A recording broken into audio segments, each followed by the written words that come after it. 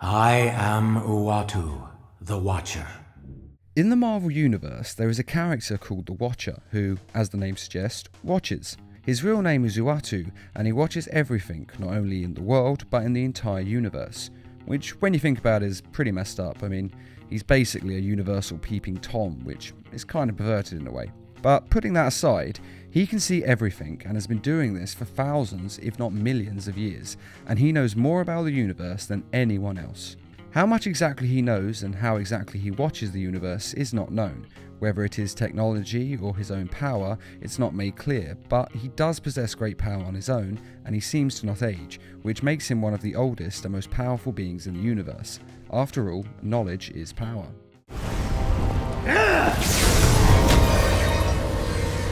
I have so little respect for those who do not know their place!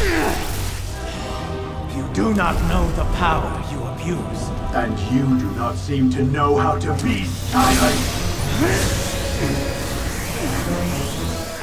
And he knows everyone in the Marvel Universe's secrets, such as the fact that Wolverine once accidentally murdered his own children, as he did not know they were his children. And although he watches everything that happens in the universe, he has a strict rule to never intervene no matter the consequences. Even if people die or entire civilizations die out, he does not get involved. He is also the only one of his kind, as the rest of his species have all died. But how did they all die? Well, before I go any further, I must point out that there are different versions of every character, though the Watchers is pretty much the same in every comic, TV series and movie. But even so, this video is based specifically on the Silver Surfer animated TV series. Originally, there was a whole race of Watchers numbering in the millions, and they had the same rule as the Watcher. They watch and they take down all the events and information of the universe, but they never intervene, no matter the stakes. This was until they saw a plague infect thousands of planets, and the food supplies on all of the worlds infected was destroyed, leaving trillions to starve to death. Because of this, the Watchers were finally moved and decided to break their code this one time and intervene. Using all the biological data that they had ever gathered, they engineered a cure to the plague and saved not millions, not billions, but trillions of lives. And this may have been a deciding moment in their species' history, as they may have decided to share their knowledge for the greater good. Unfortunately, fate had other plans. The cure they had manufactured was unstable and gave birth to a new plague that infected the entire species of the Watchers and transformed them into green blob creatures that were seemingly mindless. The most primitive of life forms, here on a world of the highest technology. Could it be responsible for the wreckage all around?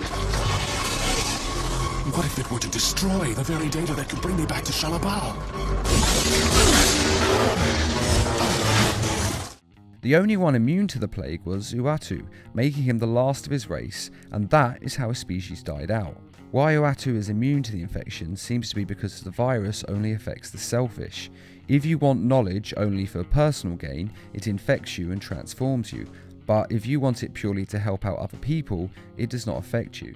How come everybody turned into a viral except Drax and me? I believe it was because, with the exception of the two of you, everyone had a selfish reason for being at the Universal Library. The original Watchers too were selfish. They wanted the knowledge for its own sake, not as a tool to be used. And that attitude triggered the virus. It is worth saying that although the green blob creatures seem mindless, they actually retained their minds when they transformed and became linked together into a hive mind. All the virals are one? You are united in a community mind? How has this come to be? Although others cannot perceive it, to become a viral is not to devolve to mindlessness, but to move up to the knowledge of all things. So technically Uatu is not the last Watcher, as his race live on in a different form, but he is the last true Watcher. And the reason he continues to watch the universe is to provide his brethren with new knowledge to absorb. This also explains why the Watcher never gets involved, because it was actually Uatu who convinced the others of his race to produce the cure in the first place, meaning in a way he was directly responsible for the destruction of his entire species. Watcher, your shame remains unrevealed. No one knows it was you who created the virals by convincing your people to act. Which is why I continue to bring them new knowledge. It is a responsibility I cannot deny. so he learned in the hardest way possible not to get involved.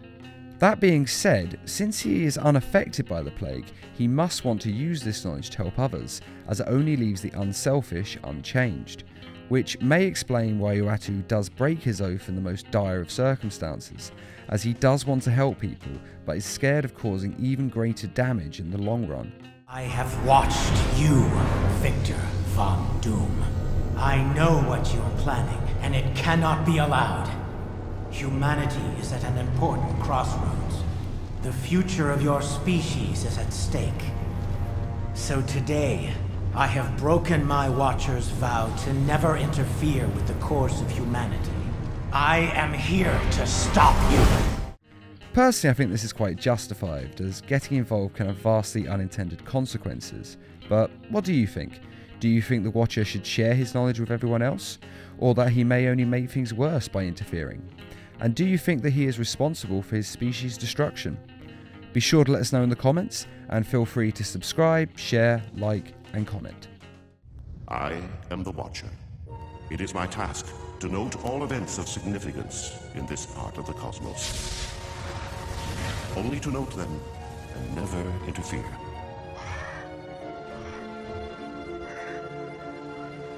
This task brings me great joy.